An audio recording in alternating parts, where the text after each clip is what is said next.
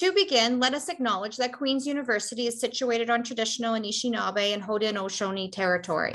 We are grateful to be able to live, learn, and play on these lands. We thank the Indigenous peoples of this area for the care of this land for thousands of years, and we hope to honor and respect them as we hold our virtual event today. I'd also like to take a moment to personally thank everyone for joining our presentation today. Our speaker this afternoon is Damian Bourne, who will be presenting on morphometric and genetic variation in Ixodid ticks at an expanding range edge. Damian is a first-year Master of Science student at Queen's University under the Department of Biology. His research focuses on understanding the molecular and population genetics of ticks within Eastern Ontario.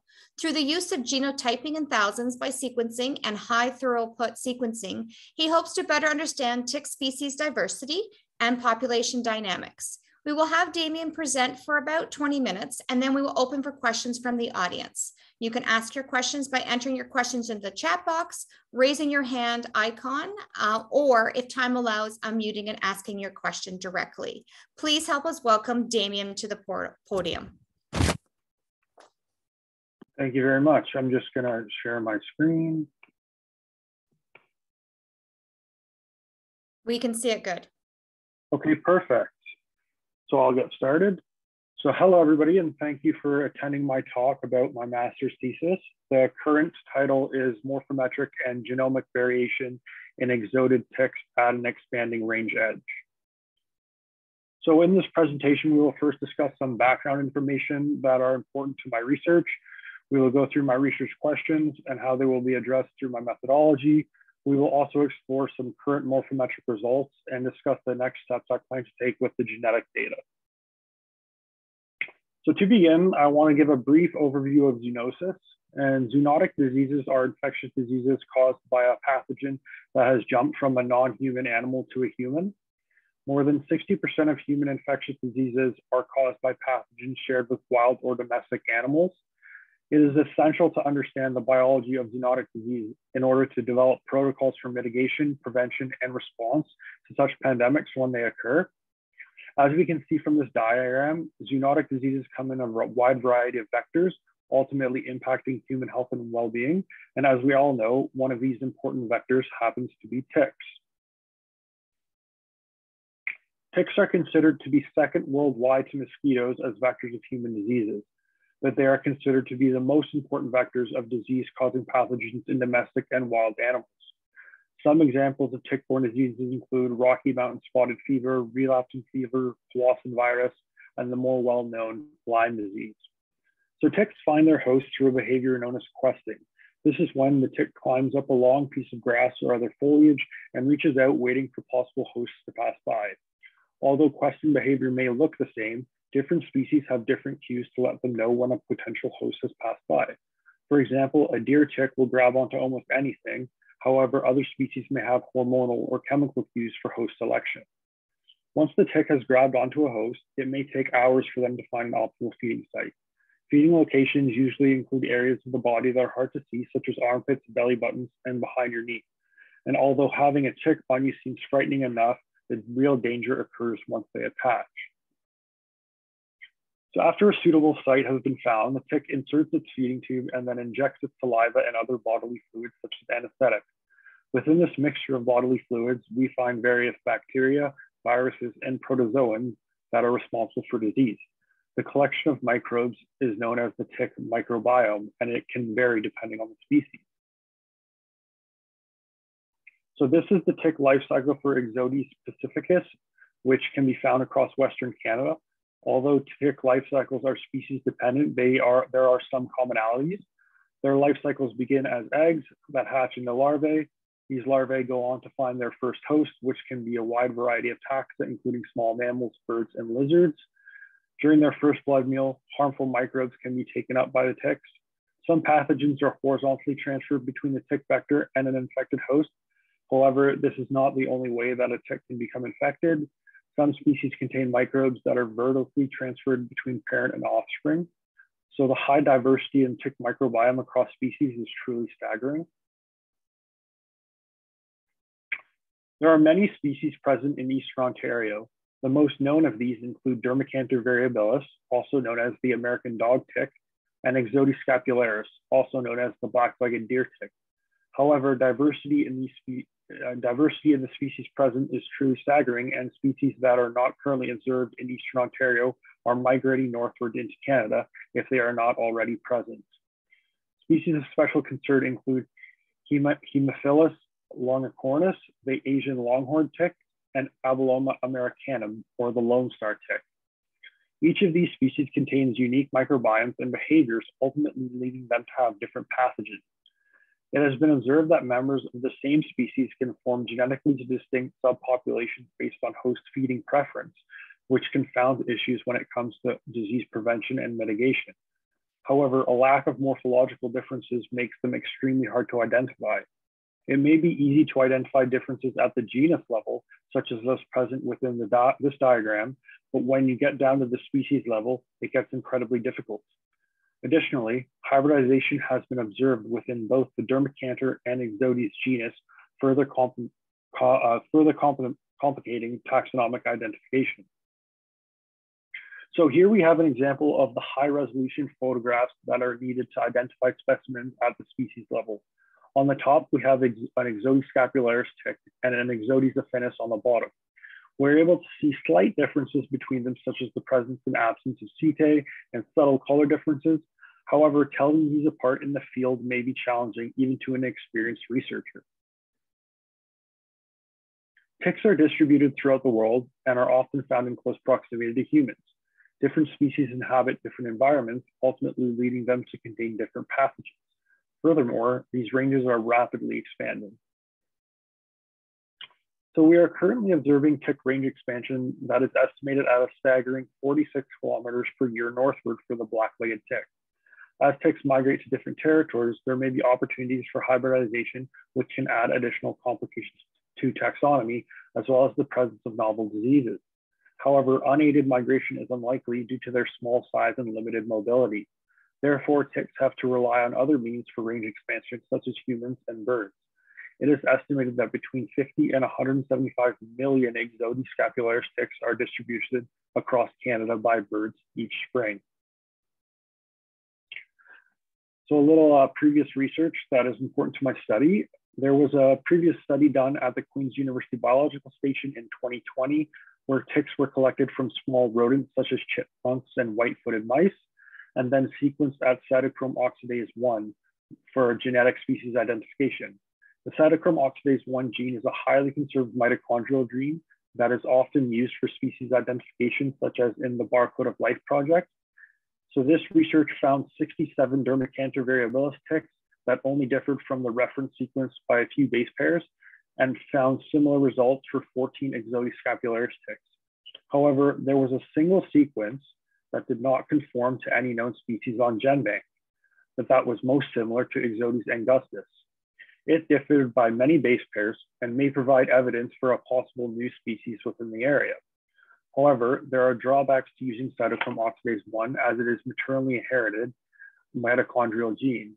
It therefore cannot be used for population structure and hybridization studies. This research became the inspiration for my undergraduate thesis. So my undergraduate thesis focused on identifying and imaging ticks within Kingston, Ontario, essentially attempting to find additional evidence for a possible new species within the area. However, due to the time constraints of an undergraduate thesis mixed with COVID restrictions during the height of the pandemic, I was only able to image and sequence a small subset of ticks which most likely did not reflect the true diversity within the area. Of these imaged ticks, I was able to find some differences, but these were quickly attributed to sexual dimorphism. This can be seen with here where we have an Ixodid scapularis female tick, and here with an Ixodid scapularis male tick, and we see clear differences in feeding structure around the mouth and other locations, which is attributable to the differences found within the PCA shown before. So with my current master's research, I hope to answer 3 questions. How much morphological and genetic variation exists within versus among species and sample site? How many genetically distinct species are present in the sample? And are there any genetically distinct populations within the same species?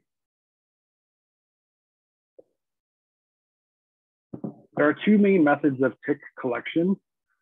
Active collection, which can be seen on the left, where a researcher is actively searching for ticks utilizing the dragging technique, and passive collection, which can be seen on the right, where ticks are found on the body or another animal. Currently, we have roughly 1,000 ticks collected between the years of 2016 and 2021 from about 20 locations across Eastern Ontario, sorry. So this is the distribution of some sample sites across Eastern Ontario, mainly ranging from Kingston to Ottawa. Because there are so many locations within the sample, they are grouped into 3 different categories representing differences in general location. Here we have the Kingston region, the Queen's University Biological Station within the middle, and the Ottawa region at the top. Within the study, Dermacanter ticks were almost exclusively collected from the Cube site and were not collected from other locations. So in total, I have imaged and landmarked 214 Ixodid female, 154 Ixodid male, 83 Dermacanter female, and 66 Dermacanter male ticks for a grand total of 517 specimens. Ticks were morphologically identified utilizing a handbook to the Ticks of Canada by Lindquist et al. They were then photographed utilizing a light microscope equipped with a camera, and a total of 10 common dorsal and 16 common ventral landmarks were chosen for morphological comparison. Landmarks were chosen based on which aspects account for the most intra and interspecific variation and the resolution capabilities of the camera.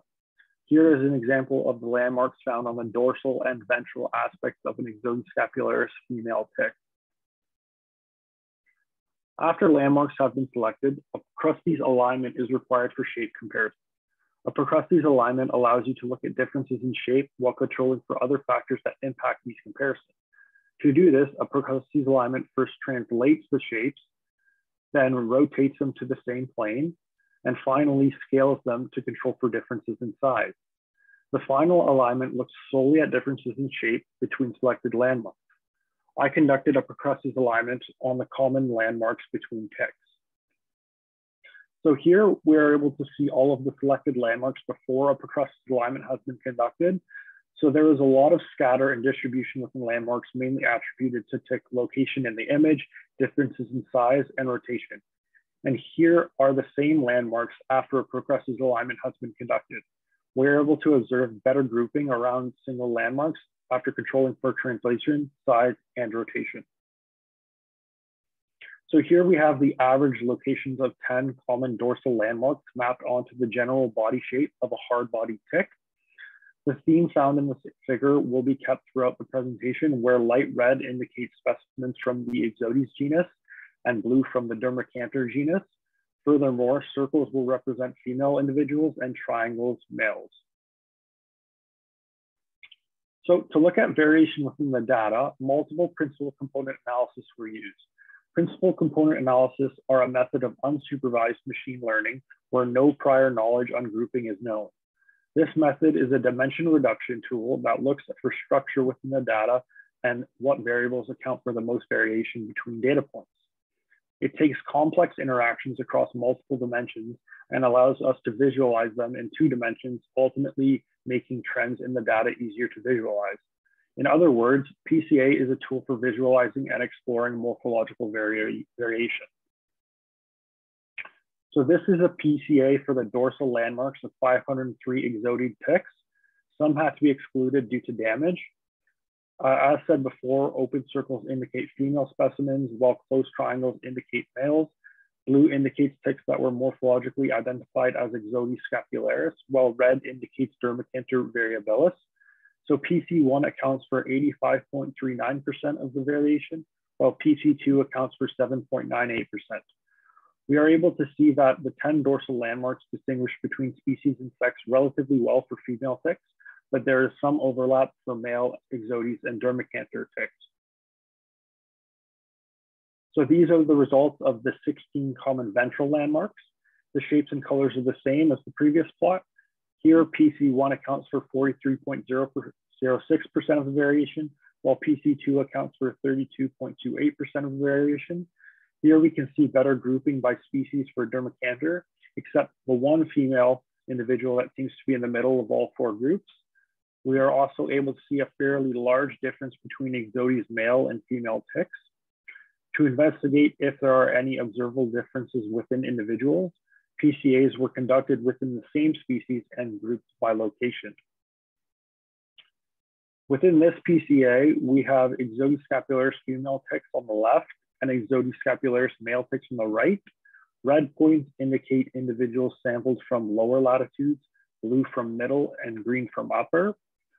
We can see some subtle grouping within both plots, which is highly significant for female ticks, but not significant for males.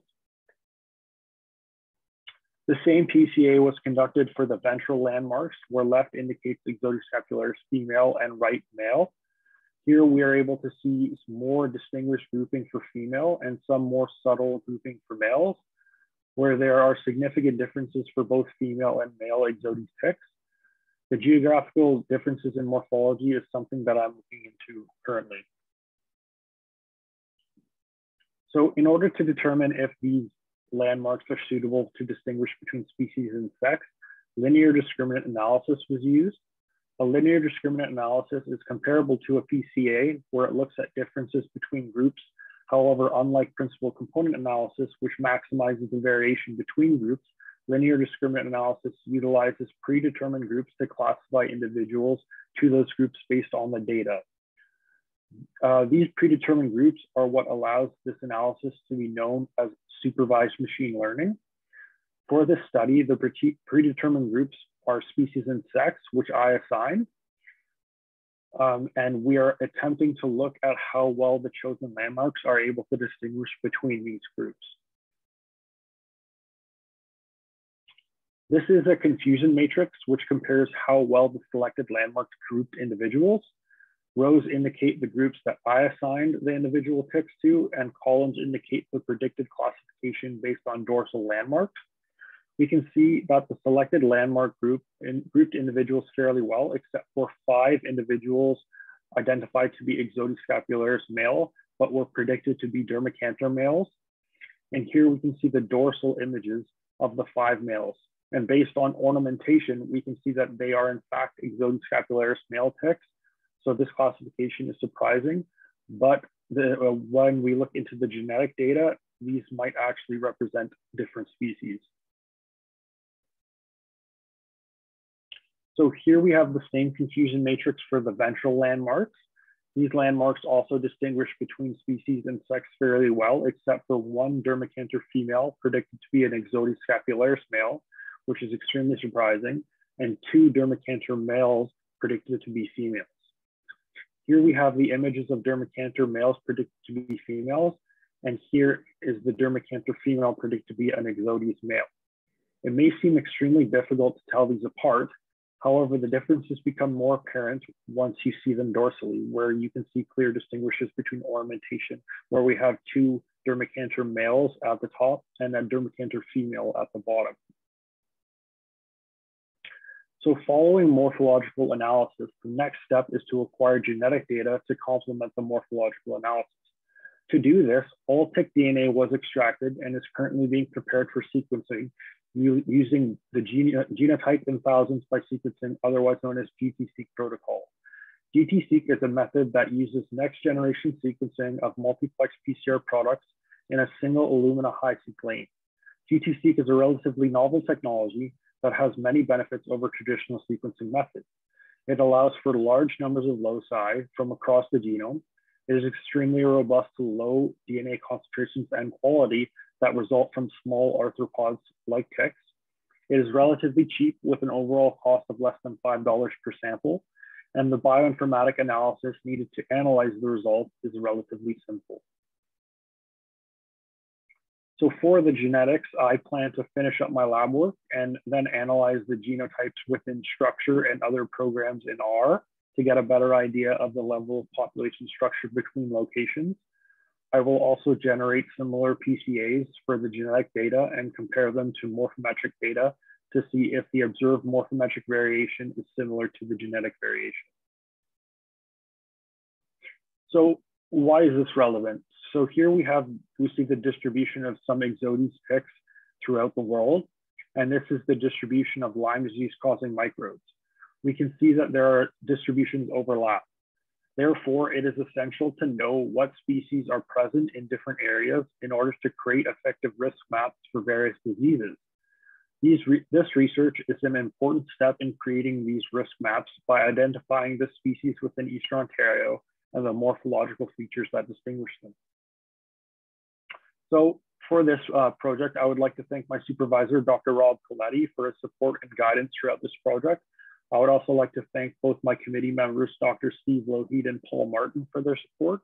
I would also like to thank Xinqing Sun and the members of the Kaladi Lab, with special thanks to Seema, Maria, and Logan, who have been a huge help throughout all aspects of the study. And here are my references. Thank you very much for listening. Thank you so much, Damian, for your presentation. We are going to move into questions for Damian. So if you have any questions, feel free to type them in the chat box, or you can raise your hand icon, or you can unmute and ask your question.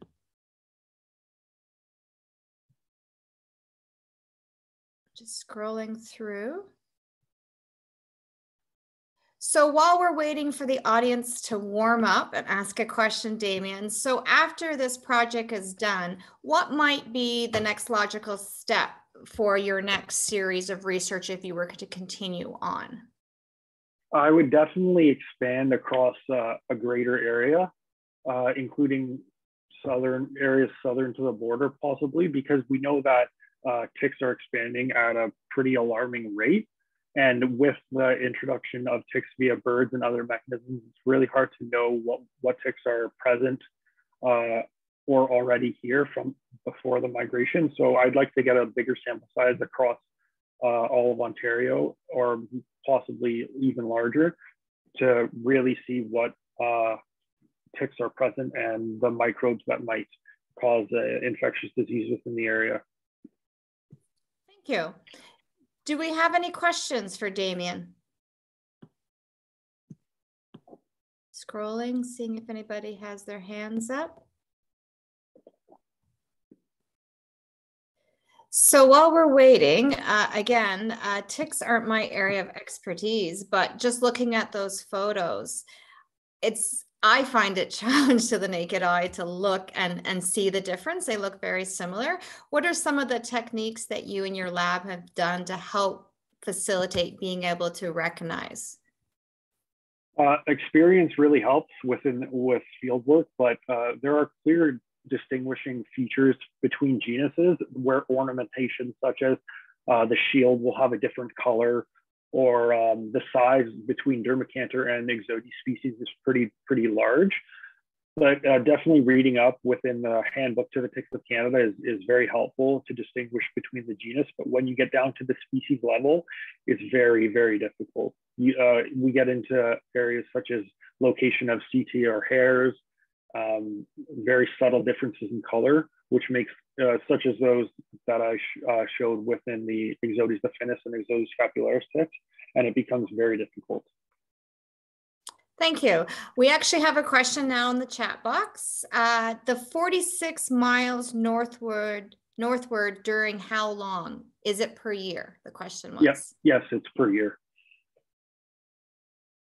Okay, and I have another question. Damian, can you show us the slide again of the Dermacenter tick markings? Yeah, the Dermacanter tick markings, sure. Dermacanter would be, so these are the Dermacanter dorsal aspects, and these are the ventral. However, I don't have a slide with the actual landmarks for Dermacanter, but they're extremely similar to the landmarks found on the Ixodid tick that I showed in the previous slide. Yeah, can you go back to the dorsal?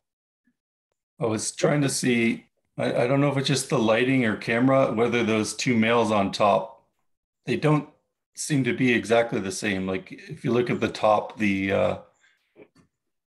just the patterning, the way it comes together at the top is a little bit different. Yeah. But is that actually, am I just seeing things from the the lighting, or are there differences in the patterning there? There are subtle differences in color, but when comparing within the Dermacanter genus, these are pretty typical. Like these are from the ornamentation. I'd like to support it with the genetic data, but from the ornamentation, they are definitely male Dermacanter variabilis ticks. Right. I guess my question is more about variation within that. I mean, because you're talking about potentially different species within a genus, or just understanding variation in patterning in general. I'm just wondering how variable this is within the group.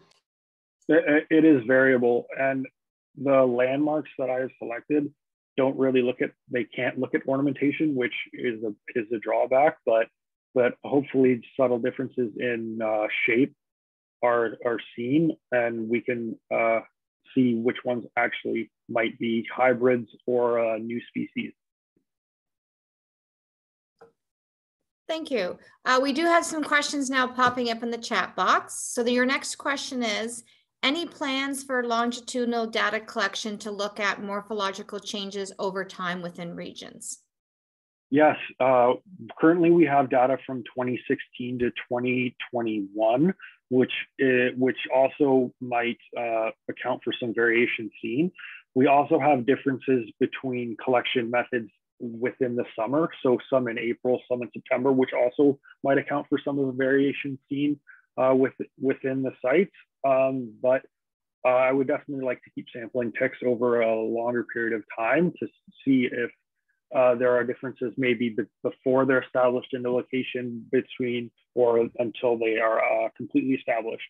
So that would be very interesting, yes. Thank you. Your next question is, what inspired you to focus your research on ticks? They are extremely bad here in Kingston. So like you can't go to a park or a provincial park or go on a hike without the fear of getting some ticks on you. And I know that the diseases that they cause are pretty horrific. And this led me to really want to dive into what makes them different, which diseases are associated with which species, and to hopefully have an impact on studies within this area. Thank you. Your next question, Damian, could your tools be applicable to clinical labs in order to identify tick species rapidly, i.e. to decide if post-exposure prophylaxis could be given? Yeah, that is what I'm really hoping for, is to get these morphological distinctions into hospital settings where doctors and other healthcare professionals can easily distinguish between species and then prescribe the correct mitigation techniques or medicines to prevent the overprescription when it is not necessarily a problem, and really catch these diseases before they become extremely bad. Thank you. And there's a final, just a comment. Fantastic job, Damian. It was really nice to see the progress you've made on your project to date. We do have time for a couple more questions. If anybody does have any questions for Damian, feel free to raise your icon or unmute and ask your question. Oh, go ahead, Maddie. Hi, Damian. I asked the question about the kind of like evolution over time. Just to follow up, I have no idea how quickly ticks evolve. How long would you expect it to take to see any kind of like meaningful change in morphology over time within like typical, like a single geographic region? That is a very good question. The generation time is typically a year for them to molt, 3 years for them to molt into adults. So we can see some pretty rapid evolution there with that short generation time. And it'd be very interesting to see differences associated with like host association within areas where different populations will actually morphologically change to be associated with different hosts. So that might be an area to look into as well. But I think, yeah, it could be extremely rapid. Thank you. We have another question. Could some morphology variations be due to environmental questions or food abundance, temperature, or exposure to pesticides? Yeah, that's definitely something to look into. I know, as said previously, that differences in host preference usually account for differences in feeding structures and other areas. So yeah, that definitely could be something very interesting to look into. Also, the pesticides, I don't know what impact they have on ticks currently, but that would also be very interesting to look into. Thank you. These are great questions. We do have time for 1 or 2 additional questions before we wrap things up, and I let you know what's going on tomorrow. So don't be shy. Feel free to unmic and ask a question.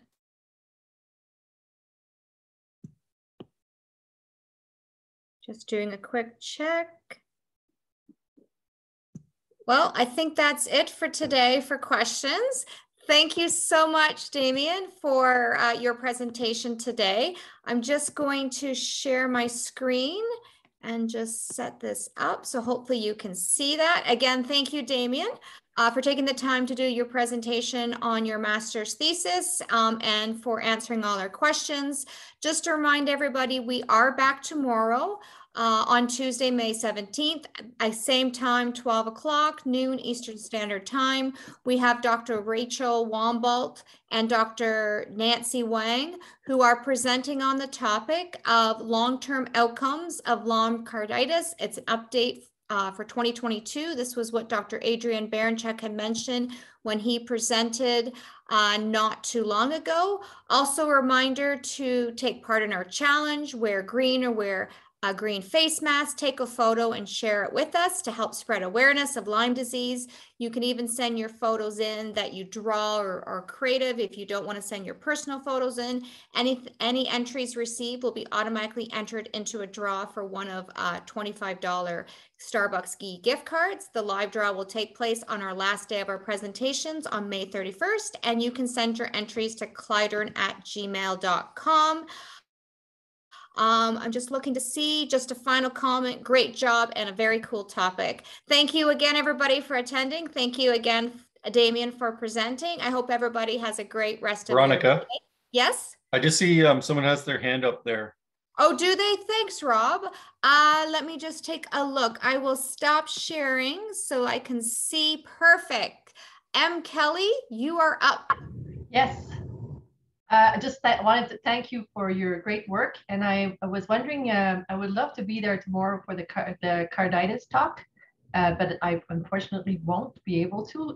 Is anything available retrospectively, or is it, you said everything was recorded? Absolutely. Recorded, right. Yes. So we are posting behind our members portal all of the presentations. So all 18 are posted within 24 to 48 hours afterwards, depending on my availability of my IT person here. So if you don't have access yet to the Clydern members website, you can send me an email or you can send it to clydern@gmail.com, letting me know that you do need access. I will send you the instructions of how to get a user account, and then you can go ahead and watch the presentations. I do want to say that right now our member portal, if you do have access today, our member portal is down. We're just getting IT. Some update happened this weekend and it bumped out our ability to get in, but it will be up and running very quickly. But yeah, just send me or the Clydern email and we'll get you up so you can watch the presentations. Great. Thank you. No problem. Thank you again. Again, thank you, Damian, for your presentation, and we hope to catch you tomorrow and the rest of the week. We do have presentations on Tuesday, Wednesday, and Thursday this week. Then after the long weekend, we have 3 presentations next week and then 2 the following week. So take care, everybody, and hope you have a great day.